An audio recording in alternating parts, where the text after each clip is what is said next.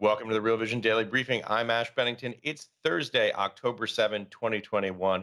We're joined shortly by Stephen Van Meter, aka the Bond King, talking about markets and what's happening in a broader macro context. Here we are at the end of the day. Equities rally. Looks like on the day, NASDAQ and Russell 2000 are the big winners. Looks like closing out the day on NASDAQ up about 1%, 14,654 at the close. Also, we should say short-term deal reached on the debt ceiling today on the Hill by Democrats and Republicans. At the end of the day here, looks like oil's rallying a bit. Let's bring Stephen Van Meter into the conversation. Stephen, welcome. Ash, is a real pleasure to be here with you today.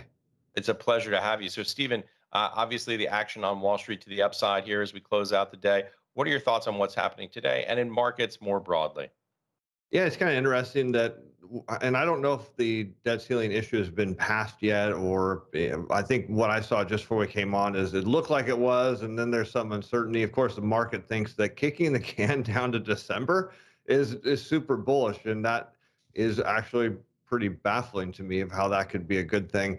Obviously, we saw the bond market sell off on some reflationary hopes, but really nothing changed other than we have this problem that now we have to still deal with. Assuming everything's passed and there is an temporary increase, we're going to face this immediately again in December 3rd. I think perhaps maybe the bigger reaction to the markets is they're perhaps front running the non-farm payroll report tomorrow in hopes that it is going to be a big report and that we're going to see a lot of hirings coming in the next couple of months. Well, let's talk about all that. That's such a great point here. Kicking the can down the road has been the order of the day in Washington on the debt ceiling for as many years as this debt ceiling issue has come up the last decade or so. I guess the feeling is there's always a deal that gets done, and getting the immediate headwind off the table tends to get priced to the bullish side. But back to your point, Stephen, some of the things that I most want to talk to you about today, precisely the points you just made, the broader reopening trade, jobs, and the macro backdrop, especially what's happening with inflation. What does it signal for the U.S. Treasury market? Yeah, well, if you look at the bond market, it's telling you inflation's coming. I mean, that's what it's trying to tell you right now. I also like to kind of suggest to people that bonds are future dollars. So if you look, the dollar gotten a little bit over 94, looks like it wants to break higher to 97, where you see a lot of resistance at. And what the bond market's trying to tell us right now is that it believes, it's hoping the dollar is going to weaken. Perhaps that would mean that there's going to be a big, debt ceiling increase, a big budget that, the markets would reinterpret as reflationary. But I think the issue we're really looking at is everyone's now convinced that whatever that number that prints tomorrow, it doesn't matter what the number is. I start looking around and it doesn't even matter if it's a bad number. It's almost as if whatever number prints tomorrow, that on November 3rd, we're going to hear from Powell that we're going to get an announcement of a taper. Now, maybe he will start the taper in November. Maybe it won't be till January. Although, Ash, I think it's kind of interesting. I'd like to maybe see what you think is, do you think that the Fed could taper or initiate a taper without the deficit, the debt ceiling being raised? See, I don't know that they can, because that would be a dangerous game to play. So we're looking ahead, trying to guess what Powell's going to do, and I guess tomorrow's number, good or bad, is it? Yeah, I don't know. I guess I, along with everybody else, thinks the debt ceiling deal gets done just because it always does. That might be a bit of a dangerous game. I guess it's like thinking at a certain extent you're going to get across the highway because every time you've run across it before, you've never gotten hit by a truck. We wonder. I wonder, at least I should say, about the level of broken politics that we see in this country. Obviously, that's a perennial topic and has been for many years now. We see some fragmentation in both parties internally, which is an unusual thing. We saw it around the infrastructure debate, around the budget debate, some defections from the left wing, the social justice Democrats in the Democratic Party, who seem to have a different set of incentives, a different view of the world from more mainstream Democrats. I don't know, man. It seems like a perilous time to me. It does, and it's just interesting to see these negotiations play out, because we know for a fact that something's going to get done. And even if it doesn't, the notion that for the first time in history, the United States is going to have a technical default on its debt is preposterous. There's absolutely no way they're going to do that. They'll lay off federal employees. They will do, they will quit making payments on Social Security, Medicare, and all kinds of other benefits. They will not quit paying on the debt. There's absolutely no way they'll do that. And you start looking at this big battle, and both sides think they have everything to win, but so far, nobody's winning at all. And the bond market's trying to say, look, we've got a problem here because all these people that are holding treasury bills right now that are expecting them to redeem are facing the reality that under a technical default, their redemption doesn't get paid. And as you know, Ash, the people hold T bills primarily for liquidity purposes, not because you're going to get rich on the interest, but you're going to make a little bit just for your time. And if the operating expenses of your municipality or your business are tied up in T bills and you're facing a technical default where you will not get your money, well, then you got to go sell something else. Maybe you sell your notes and bonds because you don't want to, but you've got no choice. And so you're seeing the bond market react heavily to this. And I think as soon as this is over, that we see the bond market, head strongly the other direction. Yeah, a little bit of a primer here for people who are relatively new to fixed income. Bills are the shortest term instrument, then notes, then bonds, collectively, sometimes confusingly referred to the bond market.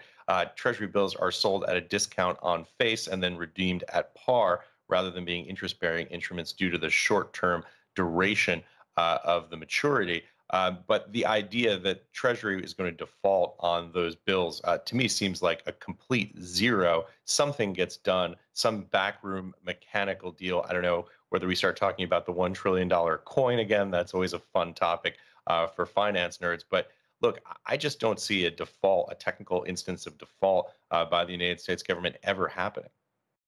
No, and we saw the Biden administration yesterday kind of mentioned that the coin is out, and they put on the White House website that, oh, by the way, we can cut. They didn't say that they would, but it said here's the things that are at risk: your Social Security checks, your Medicare benefits, veterans benefits, employment. I mean, it's kind of like we are not going to jeopardize our status as a world reserve currency. We will sooner not pay you, and that maybe will put some pressure when you get upset by not having your Social Security check, and you'll call your congressman or woman and say, hey, you need to pass that thing. And that's kind of politically a smart play. But the idea that the U.S. government is as a world's reserve currency is not going to make sure that its debt is good is absolutely ridiculous. Yeah, I suppose there may be some fringy people in Congress who may want to do that, but it just seems to me that the Treasury Department, you basically have people who are smart, who understand how important reserve status is for the dollar, and they are not going to allow, in my view at least, the United States to become a second-rate power because of politics happening on one end of Pennsylvania Avenue. No, certainly not. I think this is more of a political battle to, make the Biden administration look bad by the Republicans, knowing that you've got the midterms coming up. And you start looking at both sides and start stripping away your political views, and you look at just purely from, two sides at a negotiation table, and it starts to get pretty interesting of what they're all really playing for.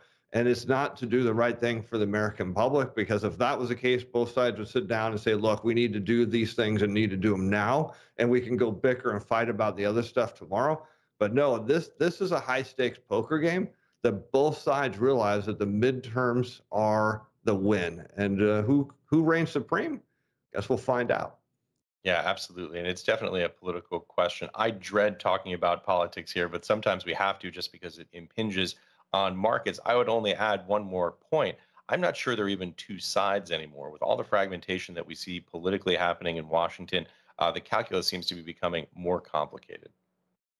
Yeah, that's probably very true. I like to remind people the first rule of a goal of a politician is to get elected. The second one, get reelected. If you think anything else matters in between, well, see the rule number two, get reelected. So yeah, we could move on from that. Maybe we could talk Yeah. a little bit about the taper and why all of a sudden Powell is just so eager. It just seemed like a meeting ago he wasn't interested in tapering at Jackson Hole, and all of a sudden he's like all over this thing. Well, let's jump in and talk about exactly that. By the way, I love your prior point. Cynicism is always bipartisan. Tell me a little bit about what you think the chair is responding to. how he sees the world, what his option sets are, and why there's been, at least from a perception standpoint, a change in messaging. And I think, Ash, it has a lot to do with the fiscal stimulus. I was thinking about this earlier today as we were going to get ready to talk of why is this sudden pivot? I mean, it wasn't that the last non-farm payroll report was good.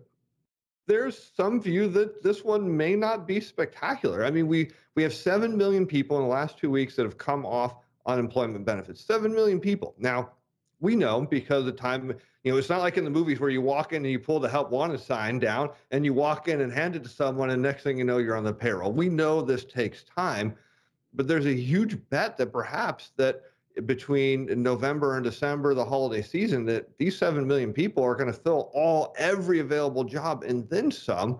But I'm not sure that that's the reason either.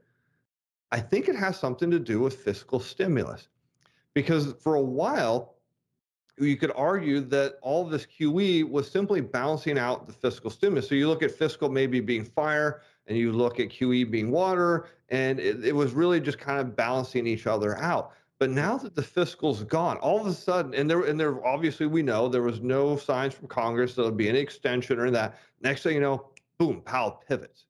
And you start wondering why all of a sudden would he be so eager to taper is because when you understand quantitative easing, and a lot of people fixate on the term easing and quantitative, and they can throw that word out because it's meaningless.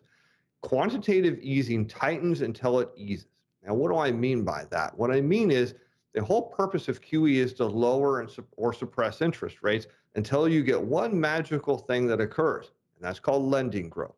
And if you look at all loans and leases at commercial banks on a year-over-year basis, there's zero over the last 12 months. I'm sure you saw the credit data as I did today. Oh, it went down. So we're getting the impression that the last couple of months, consumers are paying down debt. So why would Powell need to at least back off? And maybe he's not going to completely taper down the purchases to zero because we have to remember he was doing QE prior to the pandemic and it was unrelated to the pandemic. Is if he continues to run QE at this pace without having some balance from fiscal, he's going to tighten financial conditions. I think we're seeing that in the dollar. If the dollar shoots higher, interest rates come crashing down, and he can't back out of it. And Congress is so busy doing, well, nothing, as we just talked about, that there isn't going to be any fiscal to come to balance out his continuation of QE. Well, Stephen, those are some incredibly important points. In many ways, the heart and soul of that argument right there that you've just stated. Let's walk through and unpack it a little bit more for people who are relatively new to this space. You're talking about effectively the ability of quantitative easing, effectively finding a way of lowering interest rates almost below the zero bound by buying bonds, agency debt, loading up the Fed balance sheet to effectively stimulate credit creation and lending growth.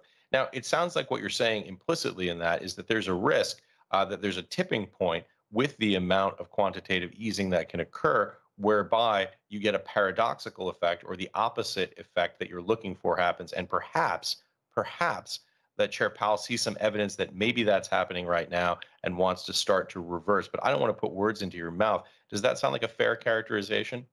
I think you've got it because when you understand what quantitative easing does is it traps money deposits, commercial bank deposits from retail customers such as say myself, could be commercial deposits such as say my business, and it traps them in the commercial banking system. And so it crushes the volatility, it limits their movement. And since there's only eight global systematic important banks inside the US, and only really two of them have taken on most of the deposit growth. You see B of A and JP Morgan due to Wells Fargo would have, but they're in the penalty box from the long list of things that Wells Fargo does that nobody seems to like.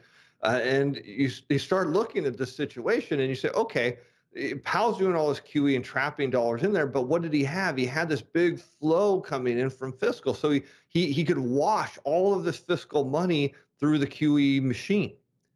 But without that flow of money, he continues trapping now even more of the existing money, and he crushes volatility even more, and that tightens financial conditions, and he loses control. So he's really all of a sudden he's got to slam on the brakes on this thing, and I think the one thing that surprised me, Ash, and I'd love to get your take on this, is when Powell mentioned at the last presser that they were going to kind of, he's, I don't know what I remember what the exact words, but it was almost like a gentle easing, right? We're going to slowly taper. And it was like, oh, what's that going to be? 6 months. And it was like, wait a minute, a 6 month taper off 120 billion a month? That's not gentle. That feels like we're tilting the nose of the airplane down. So, but the more I think about its ties to the fiscal stimulus and all these reserves getting trapped in the banking system that inhibit their velocity, it starts to make sense of why he wants out. Yeah, and let me just broaden the conversation a little bit for people who are listening to this now, who are trying to get their heads around exactly what we're talking about. So the taper, what we're talking about is reducing the additions to the balance sheet. I think this is an important point for people to understand because it is not actually contractionary; it's just less expansionary at the margin. So what we've seen, and if you look at the chart as I am looking right now, WALCL at the St. Louis Fed database. This is the total assets of the Federal Reserve, less eliminations from consolidations. What you see on that chart is basically a 700 and some odd billion-dollar balance sheet going back to 2004 and rolling up to where we are today, which is a hair's breadth under $8.5 trillion. So a massive expansion of the balance sheet over the last call it 16, 17 years since the beginning of the great financial crisis in 2000, late 2008. What we're talking about doing here is the Fed gradually reducing the amount at which the balance sheet is expanding. So this is a challenging thing to get our heads around. I understand, but this really is the core of what you're talking about, Stephen. Exactly. And I like to look at it as you're driving your car, you got, your foot smashed on the gas pedal, and all you're doing is starting to lift it back a little bit. And that's all they're doing. Even if they stop quantitative easing, they're still going to continue to reinvest all the interest that in coupons that are maturing. So Right. it's not that the balance sheet won't grow. It's just going to grow at a snail's pace. And then I think there's another factor here, Ash, that's being overlooked. And I already checked the auctions coming for next week, and we don't see it there. But at some point, the Treasury is going to reduce its note and bond issuance down because they're not borrowing as much money. And obviously, we have a T-bill shortage, so we know that they can't continue running these big note and bond auctions. So you look at the fact that those at some point are going to scale back at the same time the Fed's going to scale back. So is there really much that's going to happen? Maybe not. But the risk then is, what if the Fed can't stop QE because something happens in the economy and the Treasury's backing off its issuance? All of a sudden, now you're talking about a lot more pressure on the downside of the yield curve. Yeah, so we're talking about going faster at a slower rate. Right. It's the beauty of second derivatives. We've been talking a little bit about the implicit risks of the strategy, about deposits being trapped, about the impact to individuals. I wanted to just bring up a clip here. This is Kyla Scanlon talking to Mike Green at the Simplify Real Vision event that actually talks about some of the impacts, some of the effects on individuals, particularly younger people, that we see from the current financial environment. Let's take a look at that clip. I think it's really a perfect storm of all of that. So like there was with GameStop happening, like everybody was like, wow, we don't trust anybody. Like, and you still see that show up in the Wall Street Bets forums where it's like, oh my gosh, everybody's lying to us. Like it's this big Ponzi scheme. And so I think like TikTok and the creators on there, it's like, okay, this is just one person. I see them, I know how they interact. Whereas like institutions themselves, so like if you go invest with BlackRock, like you don't really see BlackRock. Like you don't see a person attached to that unless you have a financial advisor, but that's like a whole different level that Gen Z people just don't have access to because they don't have money. And so you don't have like these institutions really speaking to, 17 to 27-ish years old because they don't have the money yet, that those people don't. So institutions just ignore them. And so they have to find other avenues to learn, and that ends up being social media. And I think that like just with the creator economy in general, that people really are seeking out some sort of connection. And the past year with the pandemic has really highlighted that because everybody has missed out on that like human connection. So people are really seeking out like these individuals where they can learn from because they haven't either gotten that from institutions, don't trust institutions anymore, and are just finding different avenues to get the information that they want. Well, there you have it. Young people don't have access to traditional financial institutions, and social media fills the void. Stephen, we were talking a little bit while we were on break there about what you see happening in yields. Let's take a look at the scoreboard. Walk us through what you look at when you look at U.S. bond markets. I should say UST 10s, this is 10-year U.S. Treasuries, now yielding 1.57% up pretty about 20 bips here over the last, call it 2 weeks. Yeah, good question, Ash. I really put his focus on where the long bond is at. To me, that's where the most interesting part of the game is played. And from my self-anointed title of the Bond King, well, a lot of people don't understand, because I'll get emails or messages saying like, "Hey, I don't understand why you're in this for the yield." I'm like, "I'm not, and it's for price appreciation." And when you understand duration, and you understand duration across the curve, there's one way to play duration if you think yields are going down, if you want to make the most return for your dollar, and that's out the long end. So that's the part of the curve I'm most interested in. Now, if we can continue this a little bit, there's this notion, Ash, that okay, the long bond is going to go to 3, 4, 5, 6. I mean, everything's it just has to go up. And then for some really bizarre reason, every time rates go up, they get rejected. And there's people just don't understand that. So I think we could talk about that a bit. Yeah, so U.S. 30-year Treasuries right now trading at a yield of about 2.212%. Again, same pattern we see on UST 10, a rise. This looks like about 25 bips here, going back to September. Tell us what you're seeing there and how you interpret that data. Yeah, I love this because one of the things I hear all the time is, oh, yields are, going to go up because of technicals or this or that. And then, you pull up any Real Vision interview with Jeff Snyder, and he will mock technical analysis of any yield you've got. Let's put it in a way I think a lot of people can understand. And maybe you can pull the data for us from yesterday on the refinances, the mortgage data. What did we see? A big drop in applications, pretty substantial drop, I want to say almost 10% on refinances. We saw purchase applications fall. Is that what you see, Ash? I'm sorry, I have to be honest with you. I was just looking at the questions that were coming in because my Twitter feed is absolutely lighting up with people who want to ask you questions. I actually go ahead. Well, let me just share the story of what I pulled up, because there's this whole idea that rates can just go up. And I want people to understand there's an equally a supply and demand component in the bond market as there is anything else. So if I have a business and I sell widgets and I have a store full of thousands of widgets and they're not selling, I can do several things. One, I can keep my price the same and hope they sell. I could raise them, direct myself, raise the price. Maybe that will bring people in. But generally, those two things don't work. You have to lower your price. So if you look at yields, and we see refinance this data crashing this last week, and I went and pulled and said, when did bulk of the refinances happen recently? Well, they happened in March of 2020 when the yields were 30-year yields were 1.2. They happened again in January 21 and August of 2021 when yields were at 1.85. Now, I'm not the smartest math guy in the world, but if you just told me the 30-year yield's at 2.1 pushing higher, why would I refi if I have already refied at 1.85? So let's take this to another level. So we look at the purchase application. Well, they started peaking in late 2020, going all the way through March of 2021. And the purchase application data peaked at a rate of 2.5% on the 30-year. So you look at now someone who bought a new home, they can't, if you got something at 2.5%, if that's where your 30-year, you're not refining at 2.1. I mean, there's not enough money there for you to save to do it.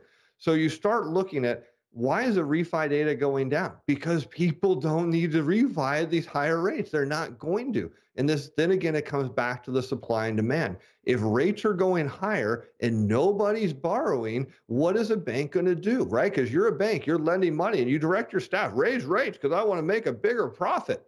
And then the sales team comes in and says, hey, boss, no one wants to borrow at those rates. Do you keep raising them because that's the secret? No, ultimately, this is where you start understanding the monetary system will start pushing rates down, and the banking industry will push them back down, because you have to go where you can find people to borrow money, where there's demand at. And right now, that demand is lower than it is now.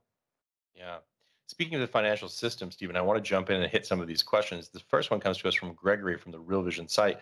This is a great question because I know that's one that lots of our viewers have wondered about in the past. The question is, Steve, what role do you think the reverse repo facility is playing, a tightening function or a lifesaver for money market industry? The reverse repo market is keeping rates from going negative.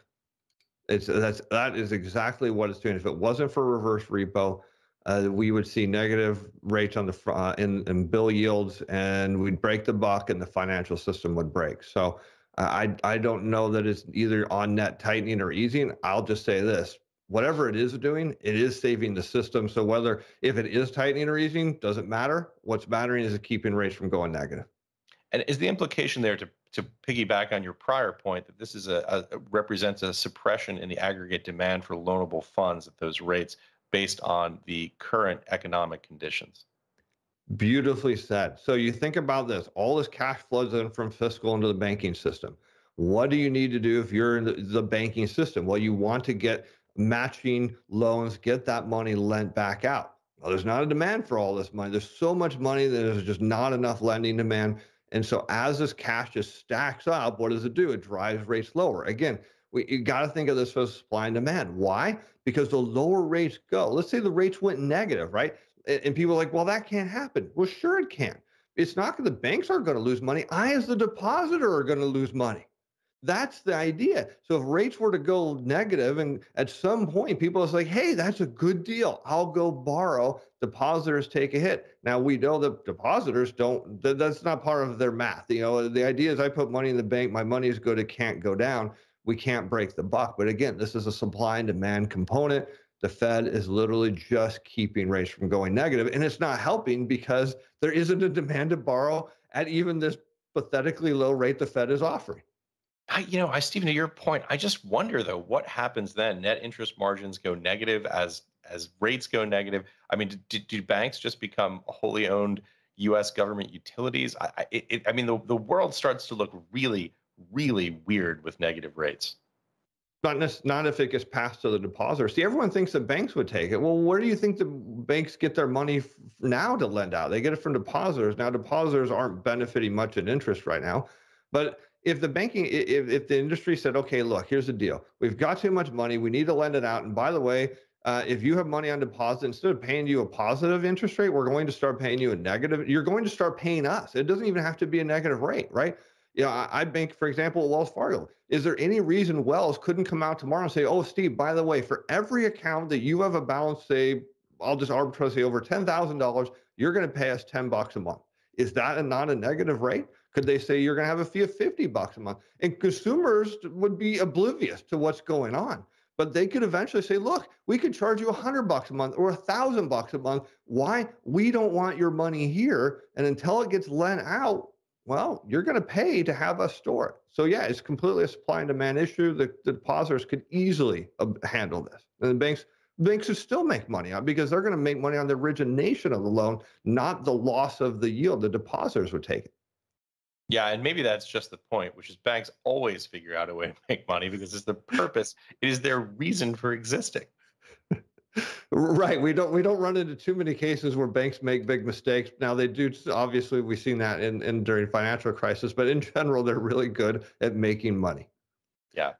By the way, I should say we're answering questions right now coming to us from the Real Vision Exchange, from the Real Vision site, from YouTube, and from Twitter, where you can hit me up at Ash Bennington is my handle. Here's a nice simple one that comes to us from Tim O'Neill from YouTube, Stephen. The question is, how high would the 10-year yield have to rise before it became a problem for small caps and financials?